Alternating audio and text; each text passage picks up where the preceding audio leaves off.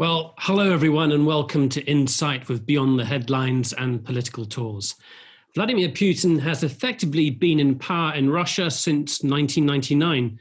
Today, a referendum is underway that, if all goes according to plan, may permit him to stay in office until 2036. For some autocrats, COVID-19 has been the perfect cover to cement power. But will that be the case with Russia? Joining us here to discuss President Putin and his grip on power are Konstantin Von Eggert, former editor of Kommersant Radio and now of Deutsche Welle, and Leonid Ragozin, a frequent contributor with Bloomberg magazine and the author of several Lonely Planet guides in Russia. Leonid is also currently writing a book on modern Russian history and the city of Volgograd, formerly Stalingrad.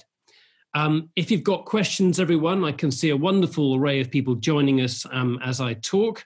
If you've got questions, please do have a look at the Q&A bubble just below here. You can start putting in questions straight away. And also, please do stay on with us at the end of the hour where we have our own discussion and we just talk about what we've been hearing about, and it's your opportunity to give your views as well. I think, Kostya, I'm going to start with you, if I may. Can you say what's been happening this week in Russia and why it's significant? Konstantin. Thank you very much, Nick. It's always lovely to take part in what Political Tours does. I think that what we've seen in the last week, or effectively the last few weeks, was the last push by the Kremlin, by Vladimir Putin, to consolidate his power for the next, come to think of it, 16 years. The vote that you mentioned, you can't legally call it a referendum. Actually, this is, frankly speaking, a vote that is illegal in a sense that nothing like that exists in Russian constitution or in Russian law generally.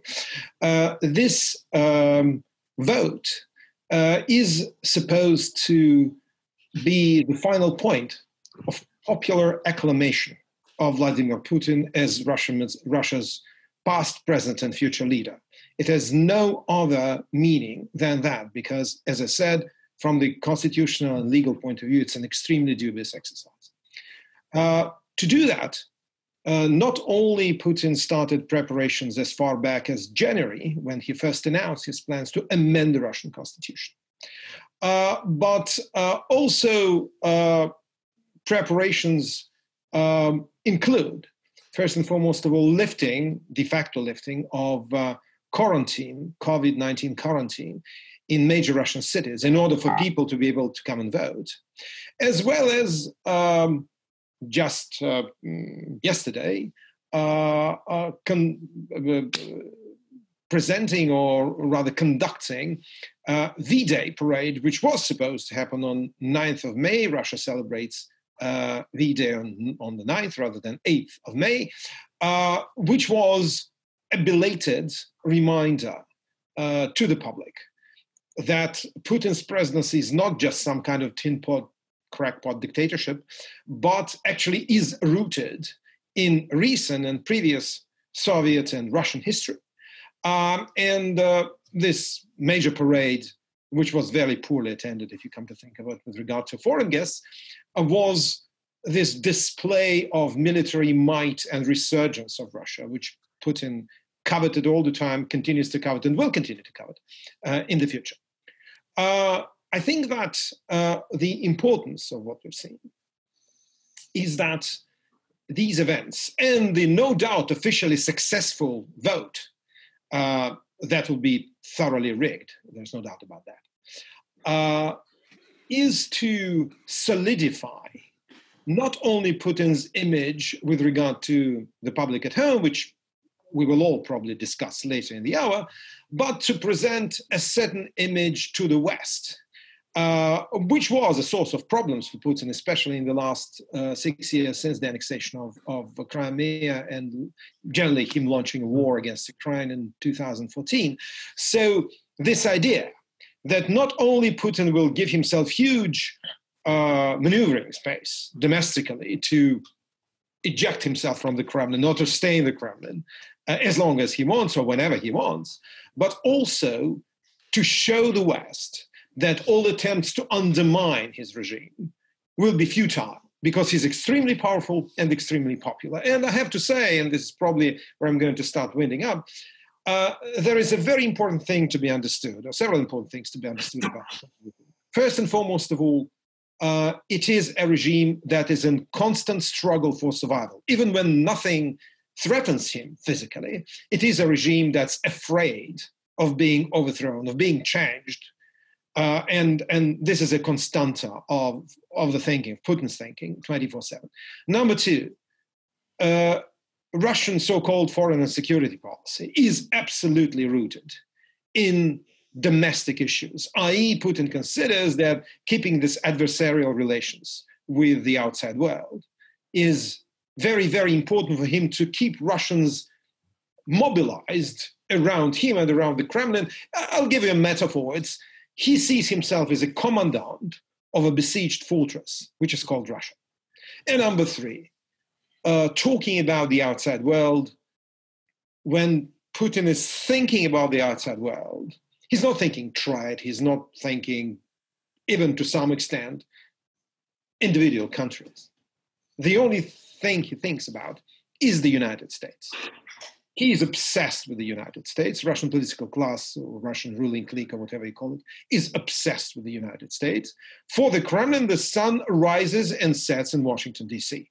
And this is something that will also continue to inform Putin's thinking. And to some extent, what we've seen in the last few weeks is him showing, A, we will overcome COVID, B, we're militarily strong, and C, we have our own worldview, we have our view of ourselves in the historical context, which is unbeatable and which we will never surrender. Okay, there's a huge amount to look at there, and I don't think we're going to be able to tackle it all in one go.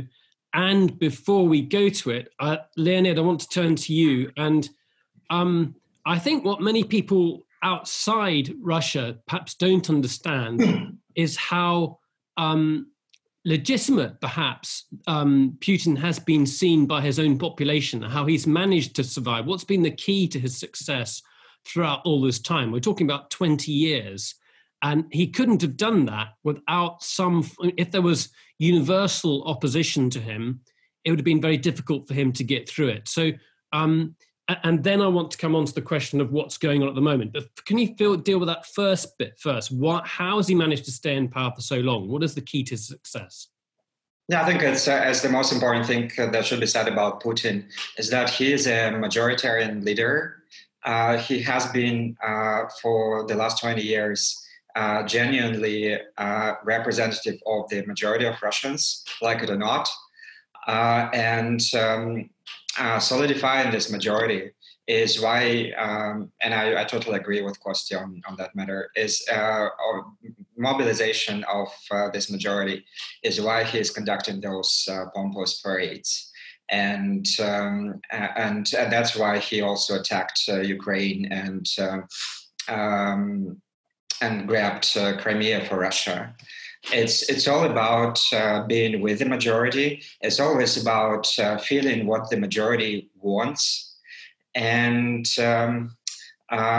there is a lot of economic logic involved in this as well, because for the first, there are two parts in the 20 years of Putin's rule.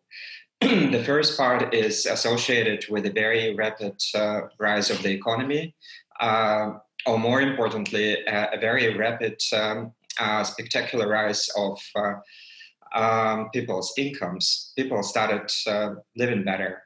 And then the second decade is associated with economic stagnation. And that's when Putin had to be more inventive.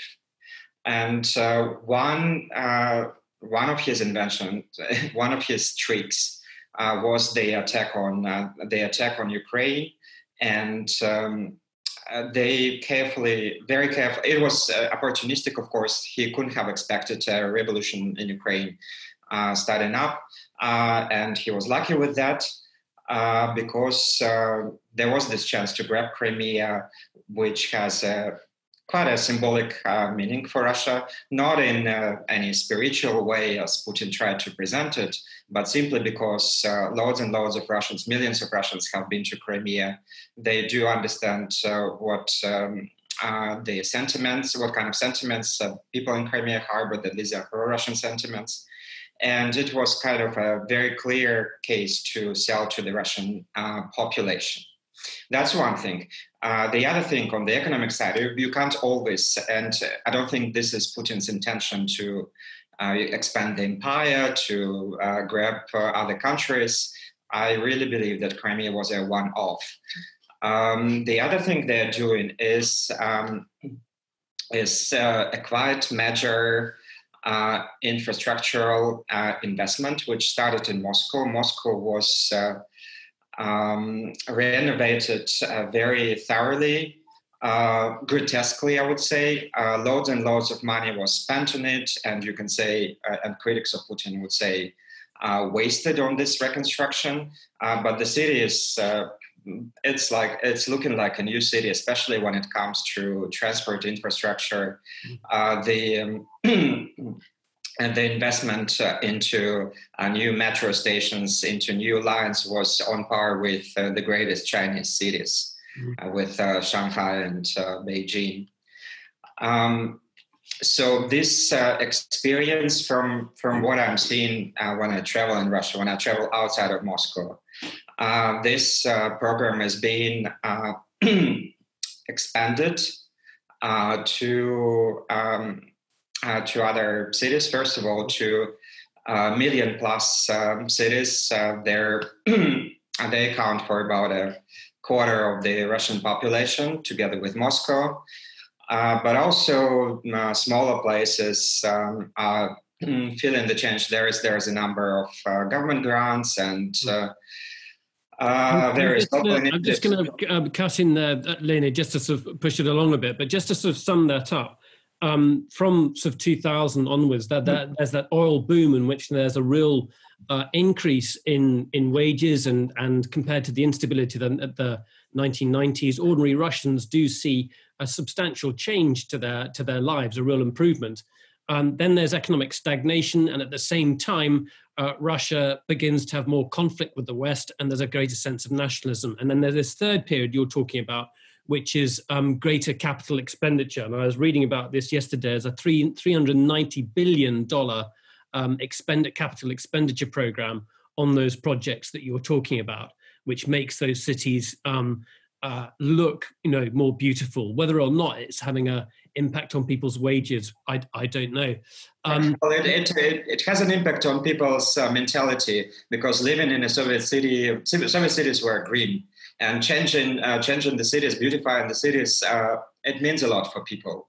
Right. So the question is, what in your assessment, what's going? I mean, I can understand his necessity to have this referendum to try and solidify his power and enable him to carry on, just as a technicality. But why does he need the public support? And what, in your view, because I get the sense that both of you are critical of this, to start with you, Leonid, what's going wrong for him now? Well, we can only guess what his intention really is. And many people would be convinced that he really wants to stay in power till 2036.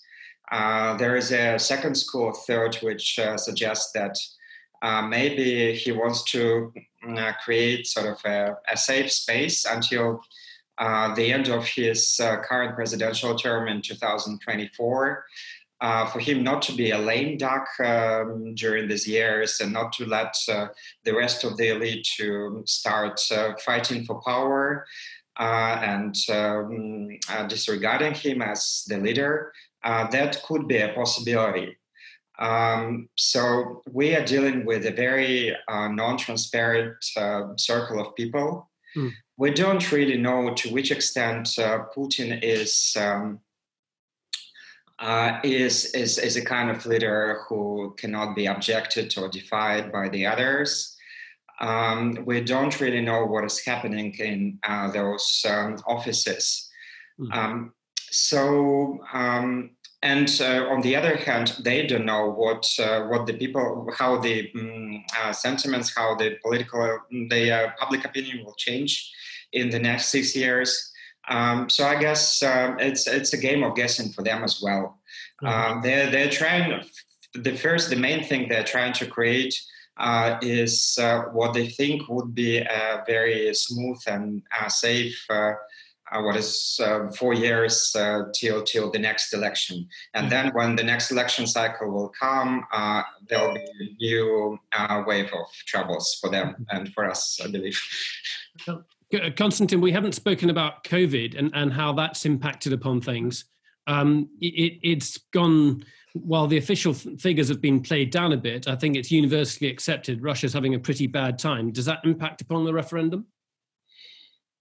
I think to some extent, yes. But of course, in a non-transparent environment, which Russia is, you can't believe the figures. I think the accepted wisdom is that the current figures, I think, which today are 7,000 plus infected across Russia a day.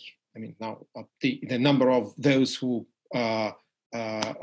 were ill with coronavirus is close to 600,000 officially. Well, some of them recovered. But I think the accepted wisdom is that it's maybe at least twice as high. I suppose that such things do have an effect, and it's a psychological effect. I think that Putin did not handle this epidemic particularly well. He was late to announce what was a de facto quarantine, which was not called quarantine, which was called days off, something again that does not exist, like the famed or infamous referendum does not exist in Russian labor code. He also immediately shifted all responsibility for tackling the pandemic on regional governors. And that is really, I think, something that will eventually hit him very hard, because he spent more than 15 years destroying every possible element of self-government in Russia. His governors, regional governors, of whom there are 80 plus, are in fact appointed by the Kremlin, and appointed on one single basis. They should be loyal. And suddenly he said, well, by the way, apart from being loyal, you have to be professional, you have to know how to count the money, have to take the initiative. And he was selecting people on exactly the opposite skill set for 15 years. Now suddenly they have to do something that they were not essentially trained to do. I think that this will have a certain impact. But I also think, and that's quite important, that COVID came at a time when repeated public opinion surveys, including Levada Center, which is the most respected independent pollster in Russia, started showing that gradually, not dramatically, paradigm of priorities of the Russian public started to shift away from this neo-imperialist grandstanding and away from this expansionist foreign policy to more domestic issues. That's not surprising, because even according to Rosstat, which is the official statistics body of the Russian Federation, real disposable incomes of Russian households were falling and continue to fall for 6 years on, since the Crimea. The ruble was devalued 3 times over 6 years. The economy did not reach yet its level of 2013. And generally, what's also important, people got used to the idea that the Crimea is Russian. It doesn't mobilize people anymore. So these shifts in public opinion, combined with the fact that it's the same Putin on same television screens for 20 years. I think that, and I see it also as Leonid, I do travel in Russia quite frequently in Russian regions. You do feel that things started to gradually change. And how this will impact Russian public opinion together with COVID remains to be seen. I do not think, my personal feeling is that I do not think that such events or such impact can be assessed overnight. It can be assessed in democracies where votes are counted fairly, where parties and leaders, when facing real defeats, say, thank you very much, bye-bye, I concede. It's not like that in Russia. So overall, political and social effects of things like COVID, prolonged financial and economic crisis, corruption, the fact that people are they are already losing jobs, all that will have to bear fruit over time, probably over the coming months. I think by the end of this year, we'll have a much clearer picture what the result was. I do not think it was very positive for Putin. Yeah, Leonid, your take is slightly different to that, isn't it? Well, no, not really. I do agree with Kostya on that. I think. Well, we're not having a BBC-style debate. I mean.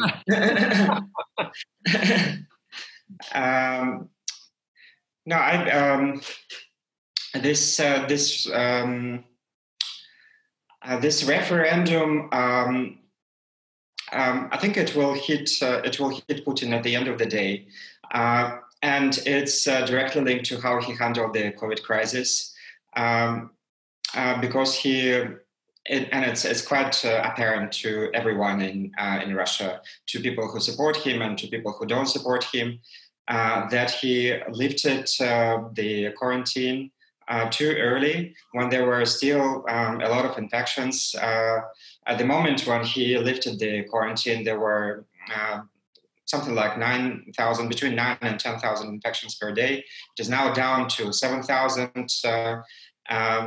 So the decline, there is a decline, at least according to the official figures, but it is very slow.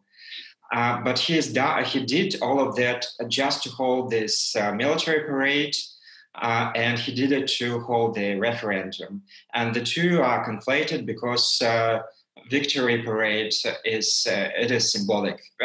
It makes him look like a victor.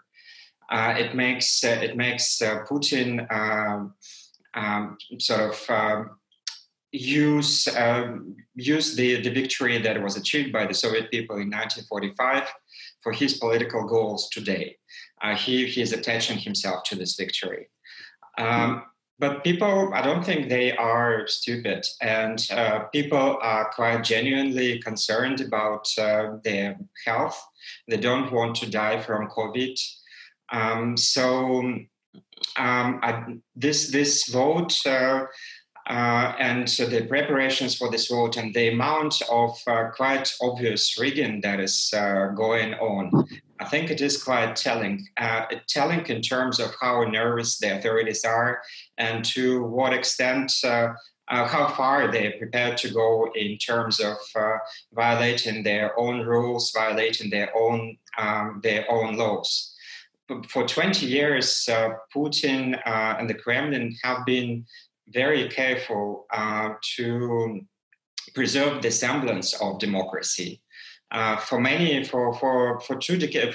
least 15 years, at least, Russia was very much like today's Hungary, for example, like an Eastern European country, which is moving towards proper authoritarianism, but not quite there. And now Russia is very properly a proper dictatorship, you may call it, a proper authoritarian country, even though it is majoritarian kind of authoritarianism. But if you look at as I do, if you talk to lots of people in Moscow, if you look at reactions on Facebook and everywhere, at times it seems that in Moscow, the capital, it is simply impossible to find a person who is voting for those amendments in the referendum, and that presents a major problem for Putin in such a centralized country as Russia, because as history showed in 1991 and before that in 1917. In Russia, all that matters is who is in charge of the capital. If the capital is taken over by revolutionaries, then it's over for the previous regime. In a way, if Putin loses the majority in Moscow, which he might very well have lost already, he's in a major trouble. You just wait for a major wave of protests, and as soon as there is 1 million people in the streets, as I remember was the case in 1991 at the end of the coup, then the military, the police will just turn to the side of the people. And I think what can trigger, what can influence those sentiments in Russia is what is happening in Belarus today, like very similar situation, a tougher regime, actually, more tougher than Russian. And the guy, Alexander Lukashenko, who's been in charge for the last, 24 years. And people were content for a long while. Then they were not content, but they were silent. But suddenly it burst. If you look at, if you go on Facebook groups somewhere in provincial towns in Belarus like Brest or Mogilov or Vitebsk, you will see very, very ordinary people, far beyond the urban middle class, discussing how they hate Lukashenko, how they want him to go. And these are not, pro-Western people who, all these Western cliches are really meaningless in terms of what these people want. What they really want, they want this guy to go now. And so the same can very well happen to Putin. That's pretty shocking to hear you saying that. It almost seems unbelievable that you could think of countenance any alternative to him. And that does open a huge number of questions. First of all, the whole system, Konstantin, is structured around the Kremlin and structured around him. So it's very difficult to see how the opposition could topple him. I mean, what are your thoughts on the current state of the opposition, Konstantin? And please start asking your questions here in the Q&A box here. Just do start typing away. There's a lot of you there. I'm sure there are lots of questions you've got. So please go ahead and start writing them in there. Go on, Konstantin. Well, it is the question of questions in many ways, Nick. I think that, first of all, Putin has spent the last 20 years making sure that no credible opposition emerges. And frankly speaking, yes, today, most of the opposition is not particularly strong. Even the strongest of them all, Mr. Alexei Navalny, the anti-corruption crusader, and someone who's been in Russian politics for 10 years now, is, or even more, they are no match for Putin, because in some ways the problem, and this is very difficult to understand for Western audience, the problem is that Putin never lends himself to any kind of direct debate at home. Ever since 1991, the first presidential election in Russia, when Boris Yeltsin was elected, not a single sitting Russian president ever took part in presidential debates. So the idea is that whoever is the leader is actually the Tsar, who's really, really running the country, while debating is for ninnies, it's for chatterboxes, is for irresponsible people. So Putin has never had, apart from occasional interviews with Western media, he was never challenged on major issues of politics and policies. And he intends it to remain as it is. Now, that has a big drawback.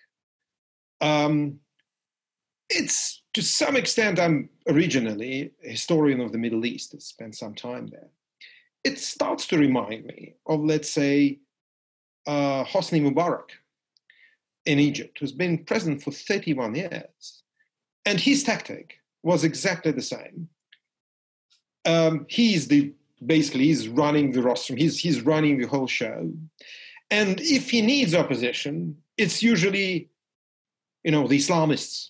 So he can easily present to the public a dichotomy, a choice. It's either me or these crazy bearded guys. And the public repeatedly thought, okay, fine, we'd rather stay with good old Hosni. Until one day it completely ended. For essentially not much reason at all, because a grocer in Tunisia than himself, coached himself. So I think to some extent Putin is using it, especially using it with the Western audiences, saying, well, I'm the only guarantor of stability in Russia. And if not, horrible Russian Nazis will come. That's why he keeps pushing to the forefront. And inside Russia, too, all these kind of veterans of Ukraine wars, which are really sort of Nazis, there's no doubt about that. Or some crazy communists. So what he's saying, look, dear President Trump, dear Prime Minister Johnson, dear President Duda of Poland, dear middle classes in Moscow and St. Petersburg.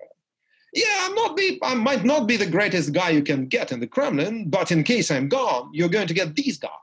Do you want it?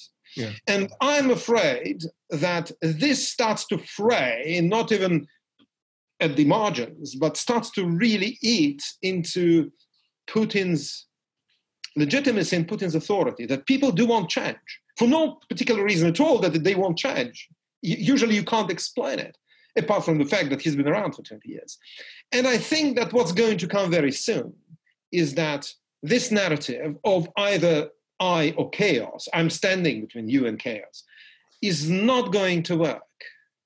And the question is, who will be able to present a convincing, but at the same time inspiring, forward-looking vision for Russia, which Putin is and will never be able, or rather is unable and will never be able to produce. So for now, he is still in control of most of the information space, most of public opinion. But I think that what you see bubbling under the surface are changes which are only natural. And as Leonid rightly referred to 1991, come to think of it, a system which looked fairly solid collapsed in a matter of 5 years, which is nothing in terms of history.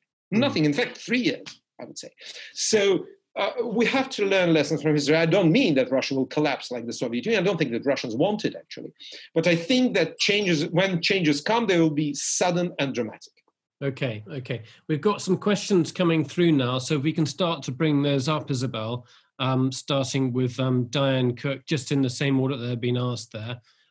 So I think we'll take two at a time.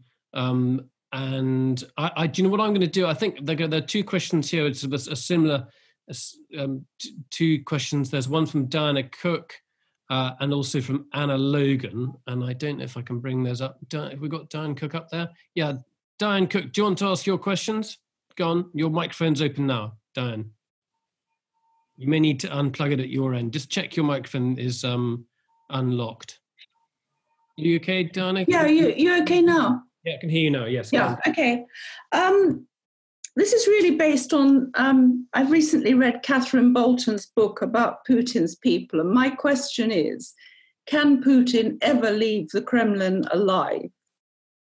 And then I'm also going to go to Anna Logan and get her question at the same time. And there are two questions that I'll ask later, which have a more of an economic dimension. So let's just follow up Diana Cook's with Anna Logan. Anna, you ask your question as well. Go on, Anna.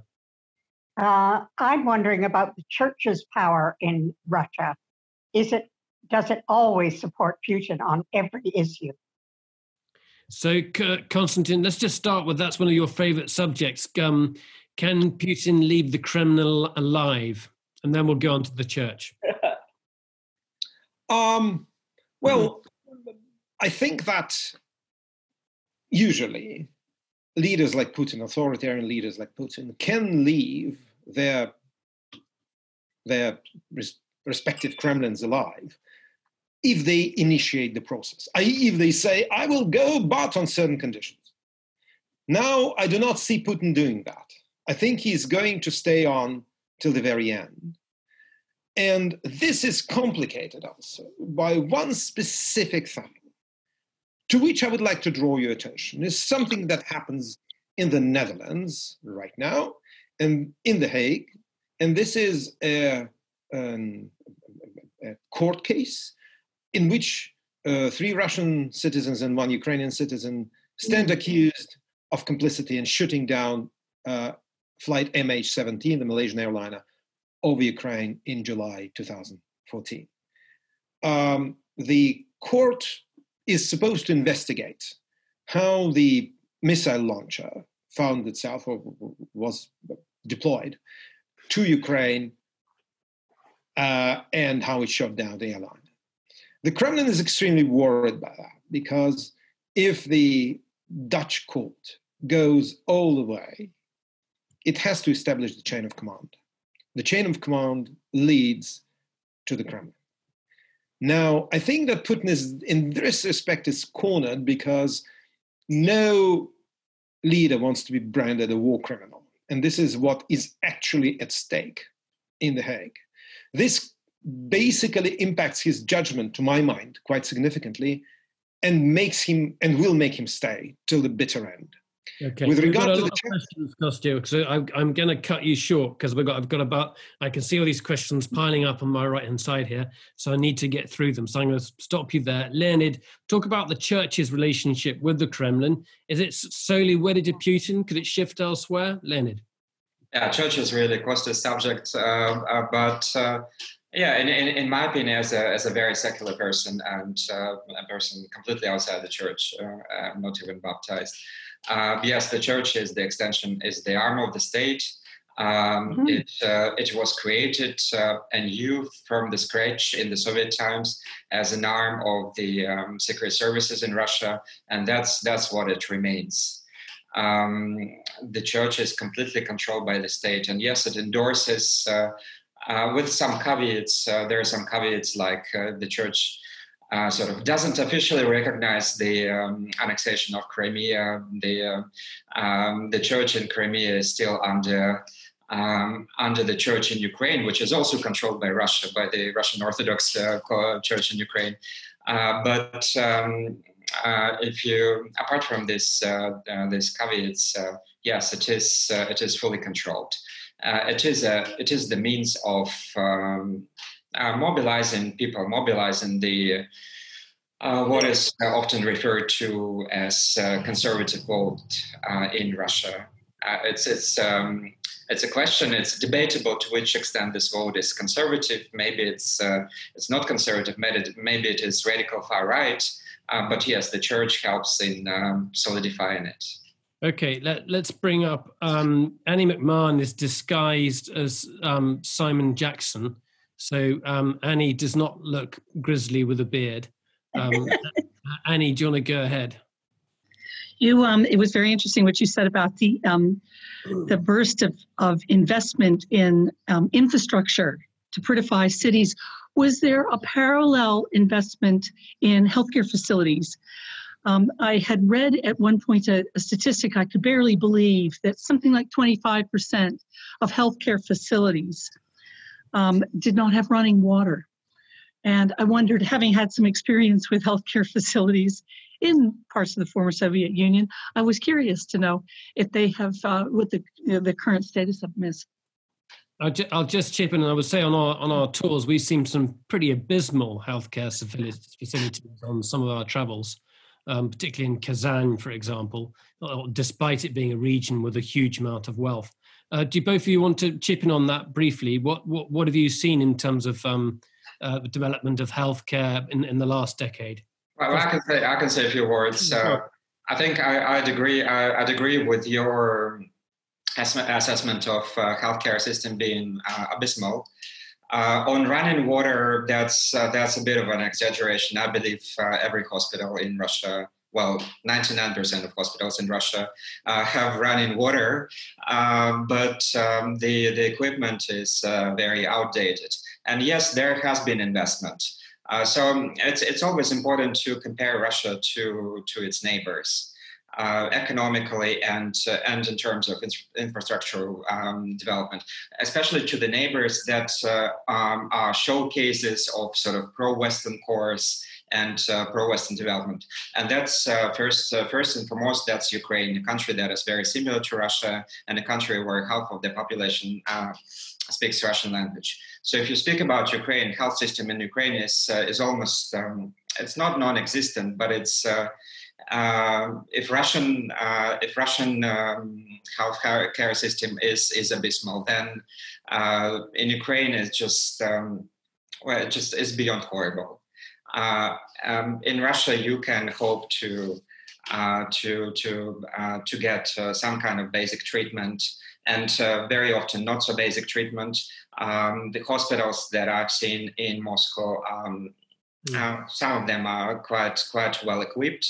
And this has been spreading across Russia. There were new centers, oncological centers, cardiological centers being built across the country. None of that were happening in neighboring countries. So it's pretty bad. The COVID crisis highlighted once again how bad it is, but it's not catastrophically awful. Okay. Let's bring up Lynn Maddock. Lynn, if you're there, do you want to ask your question? Go on, Lynn. Go on. Thanks, Nicholas. My understanding is that the Russian economy was traveling pretty badly before COVID. And I think some IMF figures out today show about a 6 to 7% hit to GDP in the coming year for Russia on top of the current economic performance. How do you think Putin will respond to that? Kostya, do you want to start with that? Yeah, I mean, you worked at Kommersant Radio. Kommersant is the main sort of economic media publishing house in Russia, so you do have a perspective on markets. Russia's also built up a huge sovereign wealth fund. It's got a very, very low debt to GDP ratio, and it's also managed to protect itself from international contagion. It's quite self-sufficient because, funnily enough, of sanctions. So isn't Russia quite secure despite COVID? You forgot that I also worked as vice president of ExxonMobil Russia, so I do know something about oil and gas in Russia. Well, I think that there are definitely there are going to be negative consequences of COVID combined with sanctions. And by the way, we haven't seen the last of the sanctions yet, because what we see now brewing up on Capitol Hill is an amazingly strong set of sanctions against Russian state banks and Russian sovereign debt, which may hit Russia even harder, the Russian regime. But I also have to say that in addition to the sovereign wealth fund, which I keep hearing is being depleted, actually on supporting state-owned enterprises, which correspond to or produce 60% of Russia's GDP. It is a de facto state economy or state-dominated economy. But I also think once you're selling oil and gas, you always have that basic something to keep you going. And I think that although it seems that the government is prepared in Russia to spend more now on keeping up the economy, on social welfare handouts and things like that, may not be enough. But what I think is going to happen is that the government will continue to prop up these huge behemoths of Russian industry like Rosneft, like Gazprom, like Rostec, like Russian Railways, Aeroflot, you name it. And it will leave medium and small businesses in the lurch. They'll tell, well, you never really paid taxes. If you didn't manage to stock a bit of money before the crisis, then that's your problem. I think that long term, what will happen, that will contribute to potential political instability, because this very, very clear disregard of interests of medium and small businesses, which are disproportionately situated in bigger cities and in Russia's metropolises, will feed this idea of the city middle classes, even those who were previously depoliticized, that, okay, the government left us in the lurch. So basically it didn't do enough for us. And looking at Europe now, I mean, they all have access to social media and to the internet, and say, well, it definitely wasn't enough. And I think that in the long term, again, this crisis will contribute to politicization of the city middle classes, which were not, or those of them that were not politicized by their time. I do think that Putin, though, will survive. It's not going to be like major economic crisis that is going to blow up the Kremlin, but it will be impacting the self-feeling of people inside Russia. Yeah, Leonid, do you agree with that? Do you think COVID's going to have a big dramatic effect? And also, I just want to pick you up on Ukraine. The comparison I would make would be with post-Soviet satellite states like Romania and Bulgaria, who have done very, very well with obviously a lot of money from the European Union, but also a huge amount of economic reform that Russia hasn't undertaken. And you've traveled with us, we've traveled with you into places like Yekaterinburg, and we've seen those villages where there are no young people left. All the young people have gone away. They've got nothing to live for. And the big conglomerates don't have the people to employ because they're just going away. Well, I'm not sure about Bulgaria and Romania, because my personal experience is getting ill in Macedonia, which is not an EU country, but it's a candidate for EU membership. And the moment I found myself in a Macedonian hospital, North Macedonian hospital, as we call it now, I wished I was in a Russian hospital. I really very sincerely wished it was a Russian hospital at that point. Yeah. So I'm not sure about that. What I wanted to add on to what Costa said is that the equation, the political and economic equation, is not as linear as it seems. If it's not necessarily the fact that if economic deteriorates, then Putin will go. On the contrary, if it deteriorates because of Western sanctions, that could be a way for Putin to solidify his majority again, because there is a very genuine fear of the West in the country. The previous wars and conflicts, they came from the West. That's just the fact of life in Russia. And even the changes, the collapse of the Soviet Union, which was brought about by the Russian people themselves, in the hindsight, it is perceived by many people as an act of aggression from the West, as something that the West manipulated Russians into doing. And again, like it or not, that's a very common perception of Russia. So if those sanctions, if the grip on those sanctions is being increased, and if these sanctions will come across as extremely unjust, then it will actually help Putin. On the other hand, what was happening during Putin years, especially during the first 10 years of very rapid economic rise, is that it is the fact that Russians were becoming richer, which gave them more time to think about politics. It was giving them more time to think about how their country should look like and what the political system would be like. It gave them time to relax from this psychosis caused by the Soviet years and by the turmoil of the 1990s. And that resulted in Bolotnaya protests in 2012. The Bolotnaya protests were caused not by Russians getting poor, they were getting richer. It was caused by Russians by these tectonic cultural shifts that were happening under Putin, that continue to happen under Putin, whereby the political regime was deteriorating and getting more and more authoritarian, but society moving in a very opposite direction. So by the 20 years after Putin's rule, I would say that Russia has never been so Western as it is now, culturally and socially, in terms of what people watch, what people eat, how they live, their lifestyles and everything. So that actually works against Putin. So it's a very sort of fine and complicated equation. Okay. A fascinating way of looking at it, and a complex one too.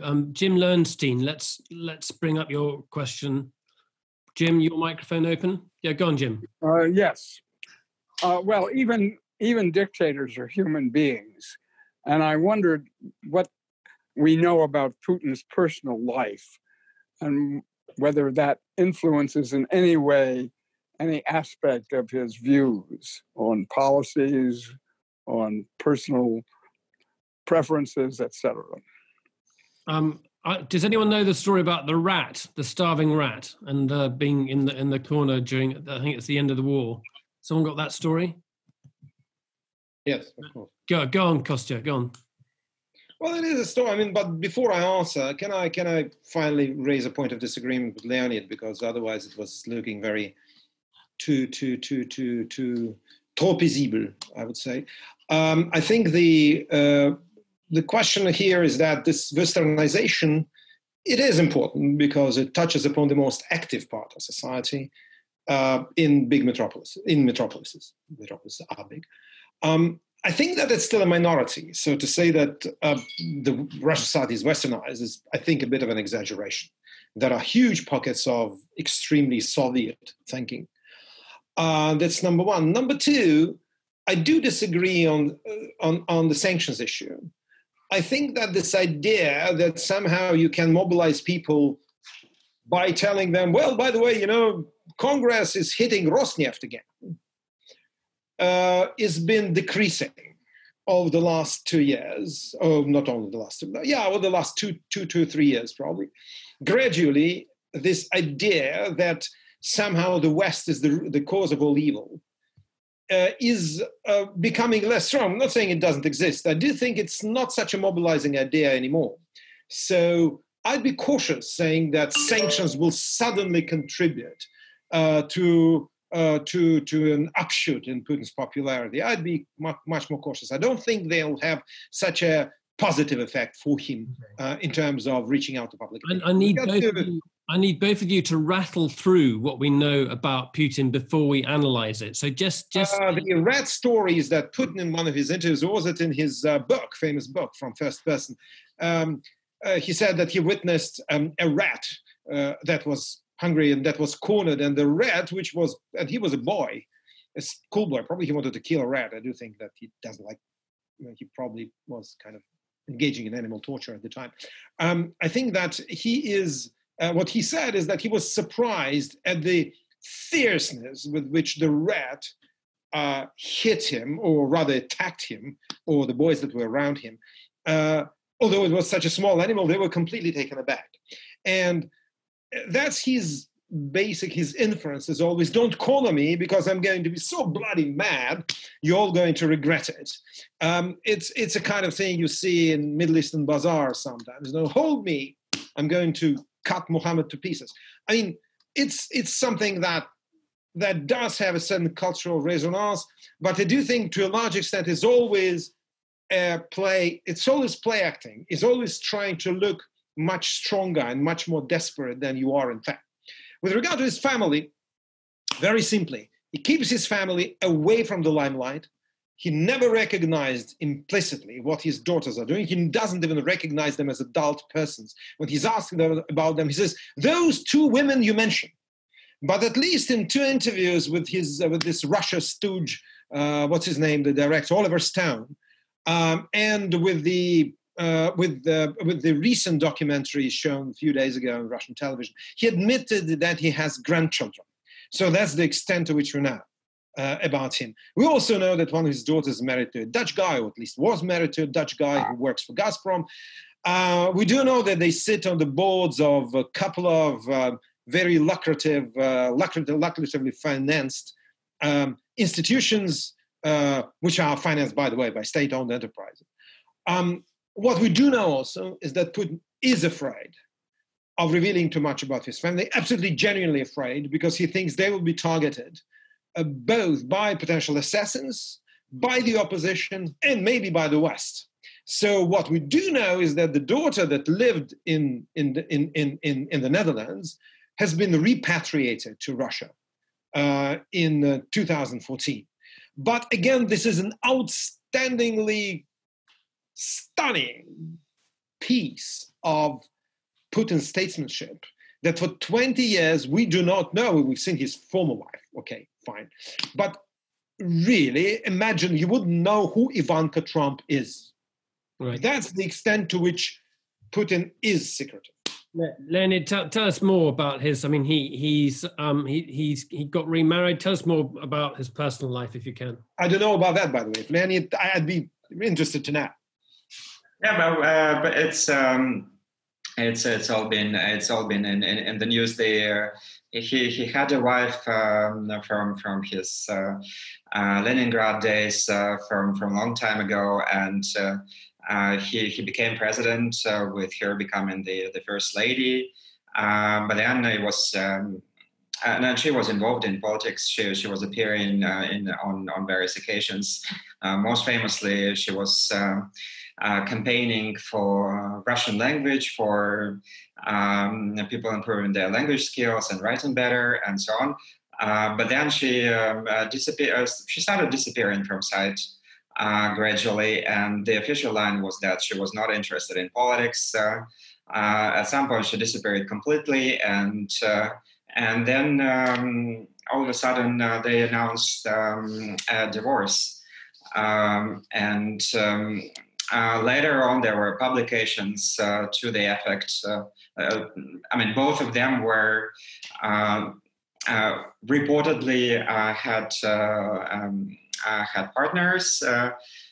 She appeared with a young developer, like a guy who was I think 10 or 15 years younger than her, and investigative journalists linked them to a certain chateau in France, where this couple may or may not have been living for some time.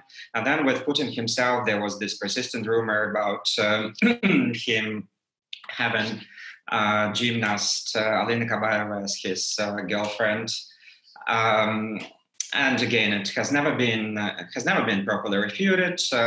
Many people who are close to the Kremlin were talking about it as a fact. But then finally, we don't really know. I think there's gossip. How does it influence his behavior? What does it say about his policies and his behavior? I mean, Kostu said that he's maintained this incredibly tight control of his persona. There's you see the muscular pictures of him on horseback and hunting and shooting. That's the image that he likes to convey, Putin, the strong man. But we know so very little. I mean, is there anything else that we can say about his personal life that has any impact on what he? I think what we it's not what we need to say. It's how we need to frame it. So what we need to think about it when we discuss it. They created this completely non-transparent bubble where we don't know what they're doing in terms of their marriages, in terms of their sex lives. We don't know completely. They are absolutely protected from public scrutiny. We have some glimpses of that. An example of a glimpse I had as a journalist. I was traveling with Vladimir Zhirinovsky for the BBC, the leader of the quasi-opposition party, which rubber stamps most of the decisions by the Kremlin, but it is considered the opposition. He's party and parcel of Putin's regime. Vladimir Zhirinovsky, in the 1990s, there were many reports about him being a pedophile, and there were videos which you can still find on the internet where he attends a public bath with loads of boys of unclear age, and also there was this famous video of him bathing in a pond with boys who were quite clearly underage. So what I saw on this trip is that he was basically surrounded by men who were maybe not underage, but they looked like male prostitutes. I'm sorry, that's how it looked. And there were like 20 of them around him. And they, when he was entering the Pacific Ocean on camera, these guys rushed to roll his trousers. So they unbuttoned his shoes and they rolled his trousers. They really behaved like slaves. So that's what makes me think what kind of relationships and what kind of things are possible within this circle. We hear other rumors.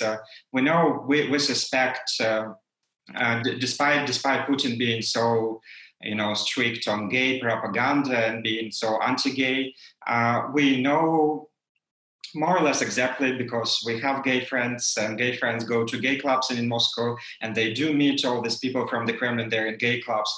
We approximately know who in the Kremlin is gay.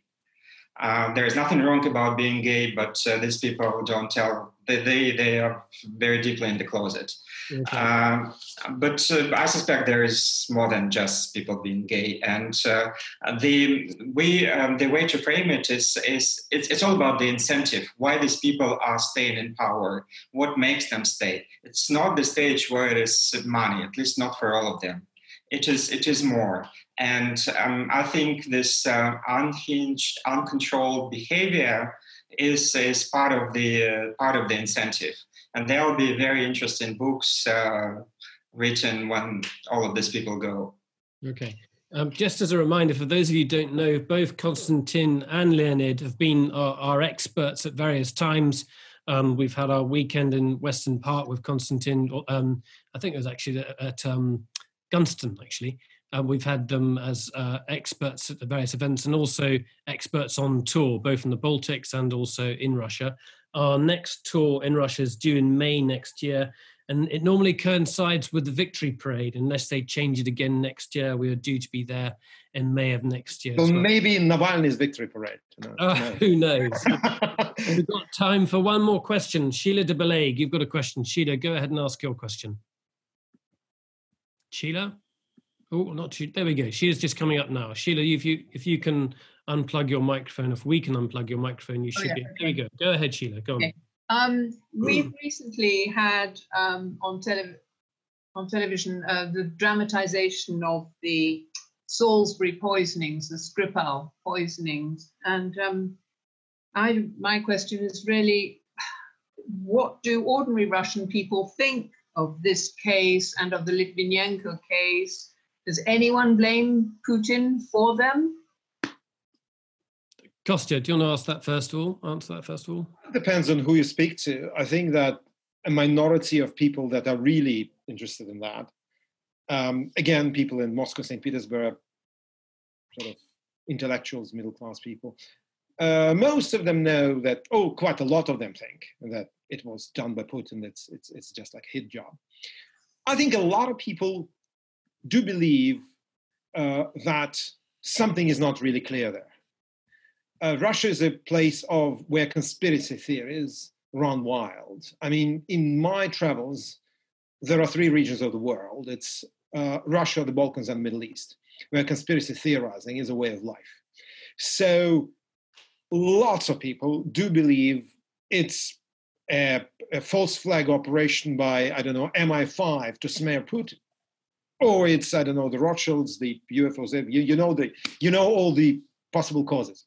So I suppose that also, and that's important, I don't know whether Leonid will agree with me, it's very important for the UK.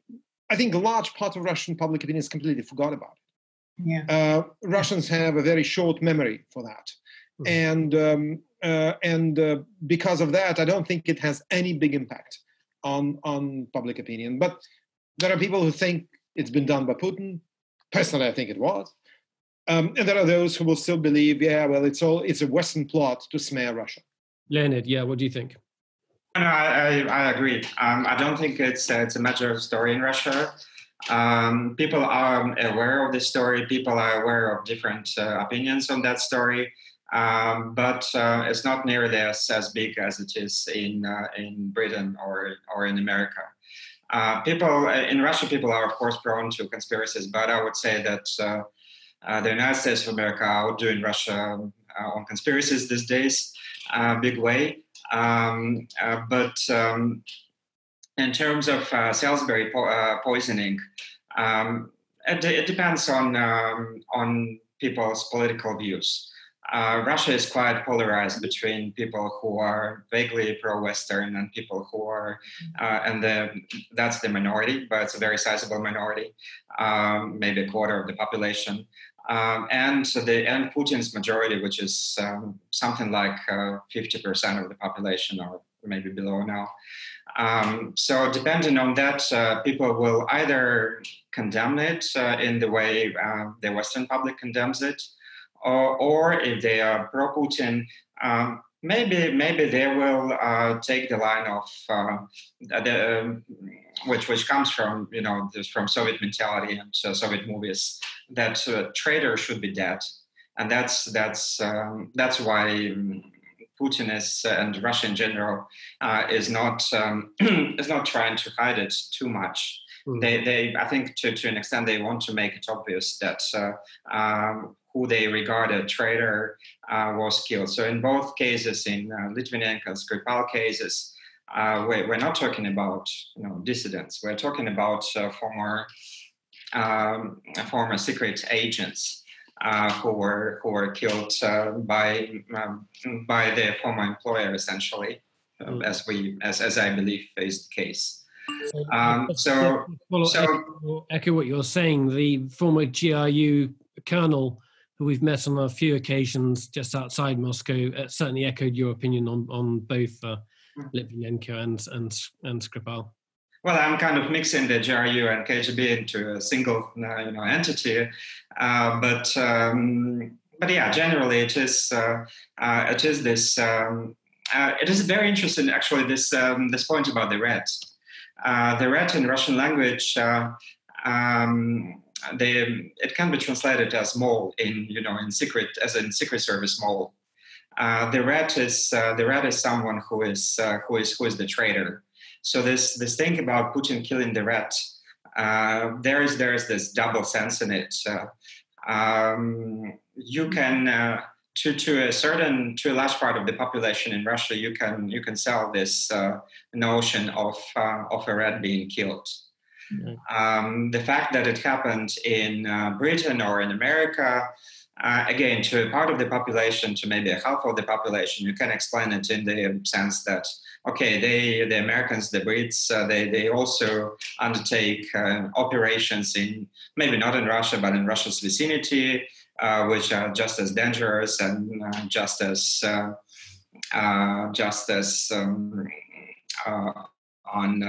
unsavory, I would say. I've got one more question or comment from Nigel Harley to come as well. Nigel, do you want to go and just open your microphone and ask your question? Nigel. I'm not too sure. Yeah, Nigel. Can you hear me now? Yes, you can hear now, yeah. Good. I understand there's a younger cadre of bureaucrats that are coming on within the Kremlin, and they may have considerably more interest in genuine democratic institutions. In the event of anything happening to the present regime, I mean, what is your feeling about the ability of these people to be able to take over, I guess? Well, I can say a few words about it. It is a very good question, actually. There is a generation change, and you can see it in the kind of governors Putin is appointing in various regions. He had this penchant for appointing his bodyguards, but he stopped doing it. And so most of the fresh appointments were young technocrats who grew up as politicians during Putin years. And these guys, I find them very interesting. They are super pragmatic. They're also super conformist. That's not the worst thing to say about them. The regime, the political regime, is generally based on conformism, on masses of people, millions of ordinary people, but also the politicians trying to get a feel for where the majority is at the moment. And the majority, it's shifting all the time. There are tectonic shifts going in society and in culture, and these young cadres, they are educated to be very sensitive to this shift. And culturally and educationally, these people are they are ready to become, bureaucrats. If you transplant one of these guys into Hungary or Germany or whenever, they'll be perfect bureaucrats instantly. They have the same psychology as East European and Western politicians. It's just a bit of grooming, or maybe not even that. They are ready to do that. So everything really depends on those tectonic cultural shifts that are happening in Russia. Once they feel that Russia is ripe for or wants more liberalization, more democracy, undoubtedly they will go in that directions. Actually, Putin initially, he was like that as well. We've seen different Putins, and I believe Putin can still change. Maybe it's my guess. But most people of various generations, but especially those young cadres, they are completely prepared to change Russia if Russians ask for it. Since we've both got you still here, I'm going to take another one. I'm taking advantage of you, I know. Louise Tarrant, you've got a question here too, which I think is quite interesting. Louise, go ahead. Thanks. I was just curious about the link between Putin's regime and sort of the hacker industry, particularly given the events of Trump's election, etc. So just interested in your thoughts on that. I was reading something about the referendum and a video being put out in by a St. Petersburg company controlled by the same people who were accused of doing a lot of the hacking during the US elections.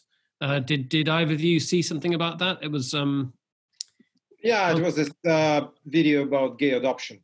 Well, I mean, I don't think that I can add. You have to be a specialist on that. There are people that are very good at that. To describe to you the hacking industry, I actually think that Russia's hacking industry is very quickly becoming obsolete compared to the Chinese online onslaught. But I think that, of course, it is a political tool. Of course, it is just like the famous or infamous Wagner private security company, which produces mercenaries. They are tools of surreptitiously using or promoting state interests with very, very, very, very sort of, I wouldn't say very plausible, but a very well developed deniability. And I think that Putin finds these quasi-state methods of influencing public opinion or actually fighting wars, as is the case with Wagner, very, very efficient, because he denies things. He says we don't know about anything about it, like his daughters, these two women. I also think that, and that's very important, I think that all this hacking operation, although, full disclosure, I do not think that Donald Trump was elected solely because Russia supported him. It's just impossible to elect the president of the United States if he doesn't have really popular support.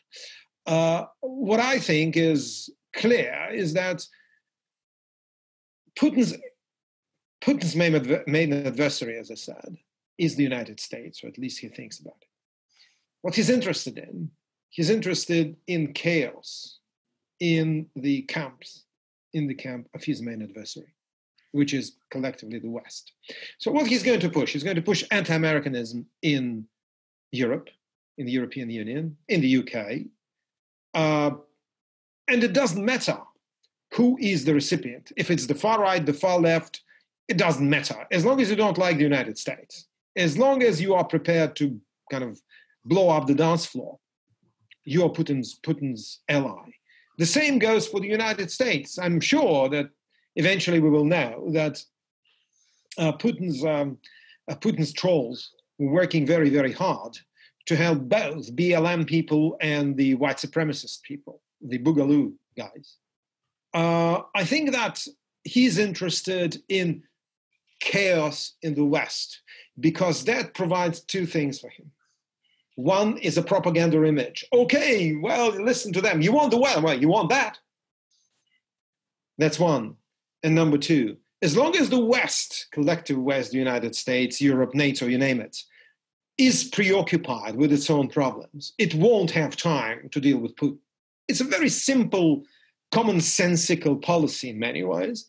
And he's been so far quite effective in promoting it, also because quite a lot of Western politicians, including especially, people in Paris and Berlin, are prepared to say, well, you have to understand Putin, and he has certain points to score, and you can't really deny that he's right in certain things. And this kind of, Putin also is very good, and his trolls and his propaganda machine are very good at whataboutism. So you tell him, oh, what about the Crimea? Oh, what about Iraq? Or what about Kosovo? Or what about something else? So I think that this combination of of unlimited resources dedicated to that, plus this very clever whataboutism and promotion of chaos. In this respect, Putin is an equal opportunity employed. He doesn't care whether you're a communist or a monarchist or whatever, as long as you do his job. I think these factors provide for a very effective hybrid warfare. However, I do think that in the end, we will all see Putin being a completely sort of kindergarten boy compared to the Chinese. Okay, I'm going to take there's a question that I'm going to ask on Hilary Matthews' behalf to Leonid. We're well over time here, but I'm going to ask it anyway. Hilary says the Russians have no tradition of Western-style democracy. Why should the majority who support Putin want change? They don't know any other style of governance. You know, what we're seeing with COVID, what's going on at the moment, it doesn't necessarily mean that Russians want anything different. Leonid. Well, so that's a slightly fatalist point of view, and it's also not historically accurate. Russia had at least elements of Western democracy at various periods in time.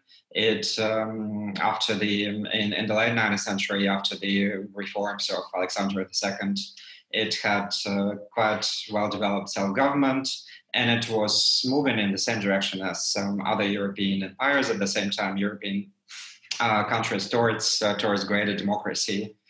There was a parliament elected in the first 2 decades of the 20th century. There were different parties, and then of course we had 1990s when it was a full-blown democracy in Russia, and different parties.